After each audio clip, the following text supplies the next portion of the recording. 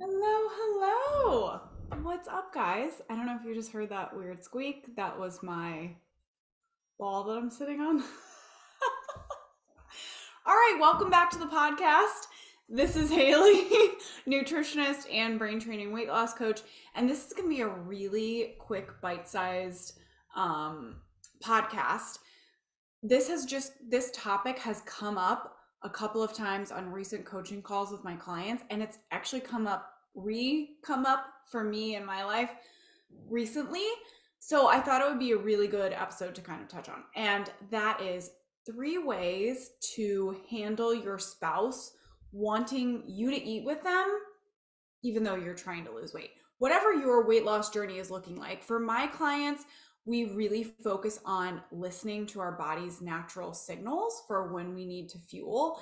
And so there's a lot of times when we are planning to eat when we feel this certain way, when our body's letting us know, like, okay, we are ready to fuel now. And our spouse is like, but let's eat now. And I need 10 meals a day and plus snacks. And it doesn't always fit in with what our journey is looking like. So whatever your weight loss journey is looking like, these are 3 tips to handle that other person in your life when they want to go out to eat and that's not really on your agenda.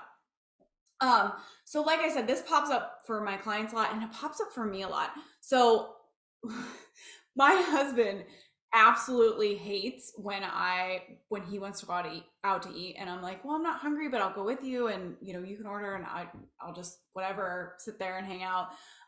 He hates that.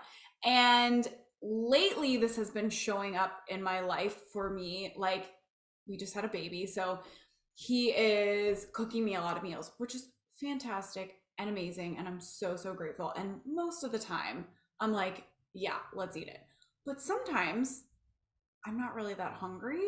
And I'm fine being not rude, but just saying, like, no, I'm not hungry and I don't want to eat this when he goes out to a restaurant or when he wants to go out to a restaurant. But when he takes the time and cooks me a meal and I'm like, I'm not hungry, I feel a lot less comfortable doing that. So this has just shown up a couple of times. So these are 3 different. I keep doing, if you're watching this on video, I keep making the 4 sign with my hand. I mean 3. These are 3 different ways to handle this. So, um, first of all, now this works great for my clients, works great for me. You listening to this, it's going to depend on how you are going about your weight loss, but you can adjust how much you're eating the rest of the day. So this is what I've been practicing a lot with my husband cooking me meals. So if he cooks me a meal and I'm not really hungry, but I want to eat with him or enjoy that experience with him because he took the time to make me something, I will just adjust what I'm taking in the rest of the day. So he's been making breakfast a lot lately, and I rarely eat breakfast, and I'm really not hungry in the mornings. But I'm like sitting down, I'm eating with him, and then I pretty much just wait for the rest of the day until I start to feel a certain level of like hunger in my body telling me like, okay, we're ready to fuel again. I just let the whatever I had planned for the day, that can go.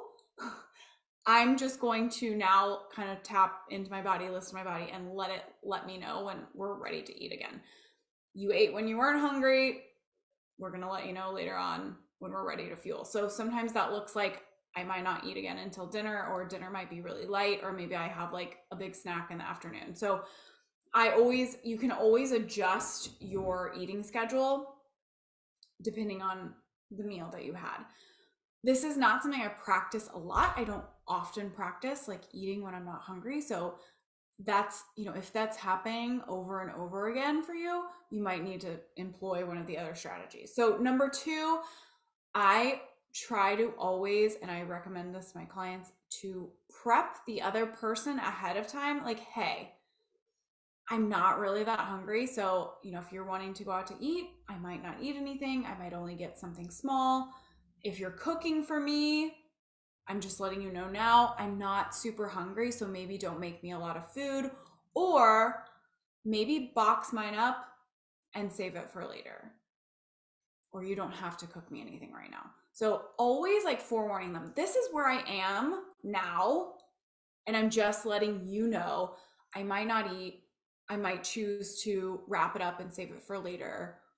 Just a heads up. That communication, that pre-communication before you get to the food, before you're in a restaurant sitting down with menus and just saying like, yeah, I'm not going to get anything. The ahead of time communication helps a lot.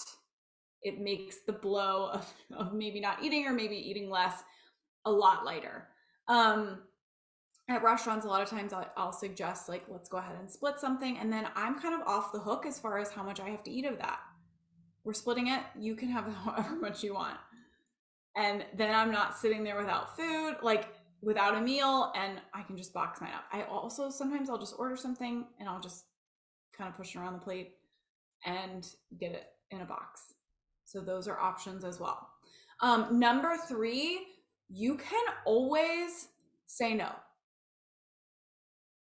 This was really hard for me for a long time, but I use it all of the time now. You have to, in order to do this, you have to be willing to let the other person have whatever emotion they're gonna have in response to you saying, I'm not hungry and I'm not gonna eat. That can look like anger, frustration, annoyance. Those are really common ones for me to watch him experience, and it's not comfortable. It's gotten more comfortable, but there's always a level of like me feeling guilty or bad in some way. And then there's also, and this always gets stronger over, with time and with practice, this level of like me honoring myself and saying, I'm going to do what's best for me. And I feel bad that he is experiencing annoyance or frustration and telling me XYZ about my choice. I feel bad that he's experiencing that. But I want to honor me. I want to honor my body and how I feel. I never feel good eating a meal that I'm not hungry for. That makes me feel really terrible for a very long time. A lot worse than the temporary, like limited time feeling of guilt because he's annoyed that I'm not sharing this meal with him. That goes way quicker than how bogged down, tired, greasy, bloated I'm going to feel for the rest of the day because I ate a meal that I wasn't hungry for just because I didn't want to experience a little bit of guilt because he's upset that I'm not eating with him. So you have to get yourself to that place where you are prepared to do that, where you're prepared to say no and let the other person have that emotion. And no amount of whatever they're going to tell you, badgering you, trying to coerce you, whoa, that was hard to get out, coerce you into eating with them can make you eat with them. I am not hungry and I'm going to do what's best for me in this situation. Okay? So that's the most challenging one, but that's the one that gets some practice in with it. It is super helpful and it gets easier with time. You get better at it, but honoring yourself is always the best decision. Okay? All right, y'all. I'll see you in the next episode. Bye.